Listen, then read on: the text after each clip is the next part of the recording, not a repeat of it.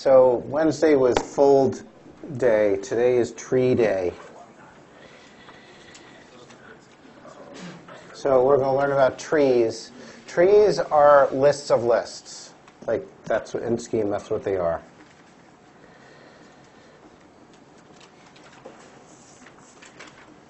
And they can be arbitrarily nested. And so we're going to actually jump right in and do our very first activity, which is a tree thing. So I'll put it up on the screen. So the first activity is going to be this. I'm going to give you a tree, which is a list of lists. And just to help reinforce that the quote versus Scheme, like actual primitives, these two representations are equivalent, and they will produce an identical structure, assuming I haven't made any errors. I think it's right. So those two things will do the exact same thing, and your first task is going to be to draw that thing. So I'll pass this out now.